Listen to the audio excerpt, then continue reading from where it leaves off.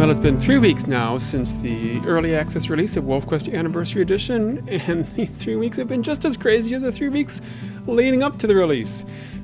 We've been busy cranking out bug fixes and tweaks, and that in-game bug reporter has been extremely helpful, so thanks very much to everybody who's submitted a report.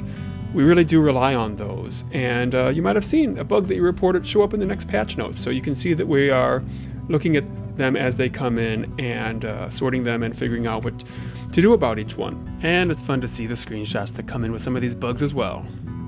We are going to soon settle down to a slower pace of patches and also implement a more some beta testing of each patch so we don't create new bugs when we're trying to fix old bugs, because that's happened a few times in the crazy pace that we've been trying to maintain just to get through all the really top priority things since release.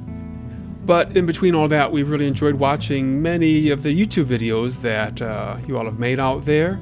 There's lots started showing up right away, and they just keep coming. There's many more, too many to mention here, but we love Siri the Pixel Biologist, and Siri, we fixed that twitching snowshoe hair carcass just for you. Jay Plays, one of our essential beta testers, has done a bunch of videos, and there's just so many more, and it's really just totally fun for us to watch people play and react to the game and really get into it.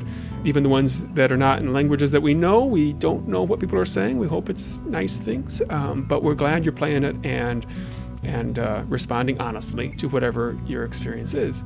So we've had a pretty frequent pace of patches in the past 3 weeks. That is going to slow down, as I said. In fact, it's going to stop for a little while. Susan and I are going back to Yellowstone for more on-the-ground research for the Slough Creek and Tower Fall episodes. So hopefully we'll have nothing critical that we have to deal with while we're gone. But not to worry, our team is still working away, fixing stuff, and while there's still plenty of bugs to fix and things to tweak, we're also digging back into the game development and working on new features. So in September, we're going to have some new animal behaviors, finally get those bull elk rutting and fighting each other, and some other stuff coming with that. That'll be cool. But we're really hoping to dive in very soon on Slough Creek, because we know that is the big thing that everybody is really excited for. I did a little work on the Slough Creek map this week just to start prepping it, and oh, it's so nice to switch. I love Amethyst, but boy, it's so nice to switch to something different, and it's just so green.